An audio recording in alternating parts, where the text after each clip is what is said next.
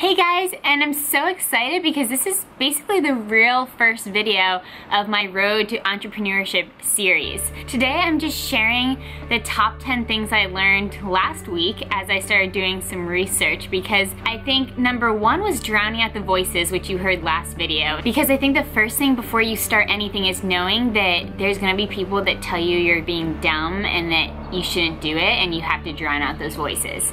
And then I realized number two is just to start researching and just start realizing, what do I need to do?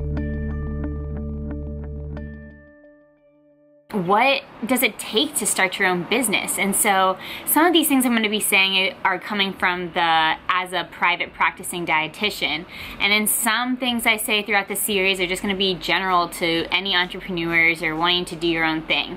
So the top 10 things I've learned from just researching and listening to just businessmen and looking at websites on private practicing dietitians. These are the top 10 things that I need to do or that I have done this week.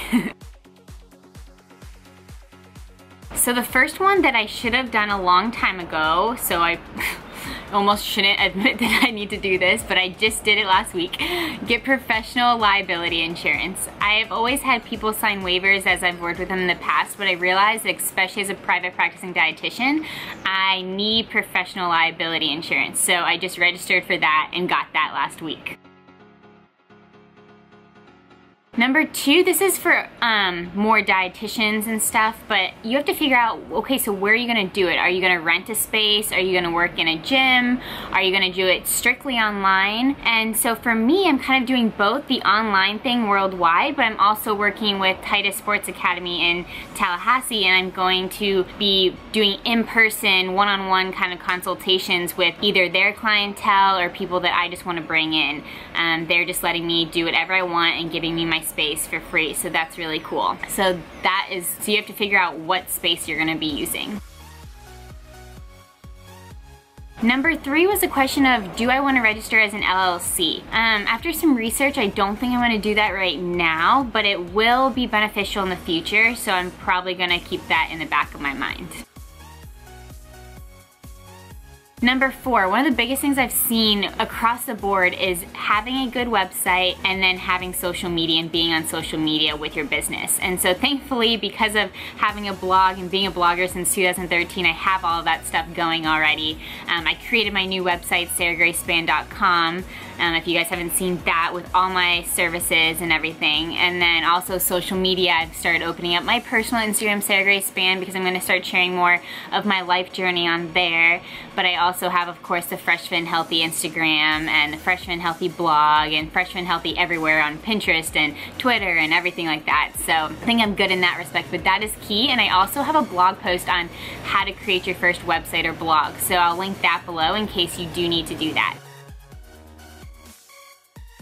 Okay, so number five was having a financial and budget sheet, like spreadsheet. So this is something I've been really bad about in the past, and I'm not a business or finance major, so I really don't understand a lot of that stuff, but I do know it's key to keep track of all of it, and keep track of your expenses, keep track of your income, keep track of what your net income is. And so I'm starting to do that and put that all together in a spreadsheet, Excel sheet, and have it all pretty. Haven't really done that yet, but it's in the process. But there are a lot of like templates online that you can just download and use. Number six, another thing for kind of just private practicing dietitians, but also maybe for you. As a dietitian and not just a nutritionist or health coach, I am allowed to take insurance from people. But that opens a whole nother can of worms of just dealing with insurance companies and stuff, and I don't think I'm ready for that yet. So after kind of thinking about it, I'm just not taking insurance right now for at least the first year as I figure it all out and get everything else running, and then maybe I'll open up to that, but I'm not sure I will. Next is having just like handouts and paperwork ready. So I have thankfully worked as a nutritionist and sports nutritionist with Titus Sports Academy for the last year now. So So, or I guess 6 months. So I was already having to build a lot of handouts and paperwork from scratch. And so I have, you know, an initial client assessment and questionnaire. I have a 3-day food diary journal template. I have, you know, just like pre and post workout food handouts. I have high fiber foods, high protein foods, high, just all the different kinds of like handouts you could want for nutrition reasons. And then I have, you know, some assessments and questionnaires for initial clients and bi-weekly check-ins and stuff like that that I've already built. But you should definitely have that if you're doing any kind of consulting. And then last thing I realize, and that we all need to realize if we're wanting to be businessmen or women, is it all comes down to where is your income coming from. Because at the end of the day, if you're not making money, it's only a hobby, it's not a business, and it's not gonna be your career. So throughout my blogging, and since 2013 when I started blogging, I have been able to find ways to make money monthly, but it's always just been a part-time, and I've never really pursued making money very much because I just really enjoyed it, and it was just a fun side thing on like the side with college and as being a full-time student intern. But now it's like, oh, I'm trying to make this my career, I need to make an income and I need to make enough income. So ways that I'm already having income just as a blogger and not even offering my consulting services, I do work with some clients already, but that's going to be more of a majority part of my income as I look into the future. But right now, a lot of my income is coming from working with brands, you know, one-time posts, one-time videos, things like that. And then also long-term partnerships are key to secure. If you have any kind of social media following, I only decided to work with 2 companies long-term for 2017 because of, you know, really wanting to give my time and energy to them and not wanting to take on too much as I was still going to be a full-time intern and full-time student for the first 6 months of it. And it was the best decision of my life, and that secured like 12 to 15 grand right off the bat for 2017. So that was nice to like already have that set and know that that is gonna be part of my 2017 income, and then work from there with one-time partnerships and stuff with different companies. Like you saw me take over the date company's Instagram for the day and stuff like that. Little things like that that I do monthly also bring in another like 1 to 2 grand a month. So that's kind of like my current income. And then also affiliate links, like that's something I haven't really promoted very much, so I'm gonna start doing that. But look, and my book, of course. So looking forward, along with that kind of income that's already coming in, I wanna offer more consulting services now that I'll be a dietitian.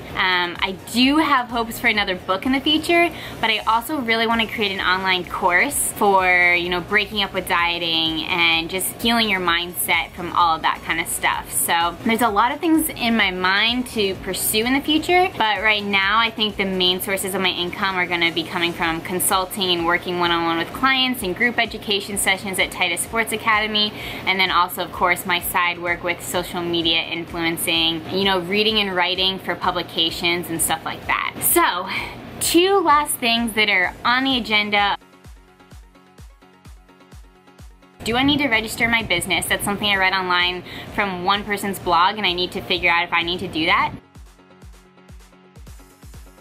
And number 2 is just creating a separate business account, like financially. Like, do I need to create a separate bank account for my business? And that's something I think I do need to do, but haven't really figured that part out yet. So there are 10 things that I have worked on or will be working on, and where my income is coming from. I have this on a blog post, so I'm linking that down below if you want to check that out. And so, I don't know, this series is just gonna be going with it, trying to see what works, what doesn't, what's popular, what's not. So I might just leave this kind of detailed stuff for my blog posts for people that really want the nitty-gritty stuff, and then do YouTube videos on life lessons and failures and successes throughout my weeks, and, you know, daily vlogs like as I can. Or I might do this nitty-gritty stuff on here. I don't know. You guys let me know as this keeps continuing what you want to see and what you don't want to see. Like, you won't hurt my feelings. I just want to know, because I don't know which part of it I should just keep on video, which I should just keep on blog, or if I should just be doing both on both.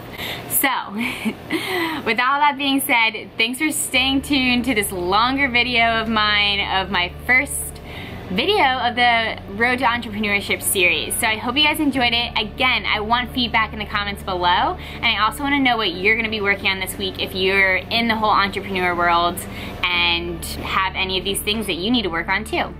So until next time, bye guys.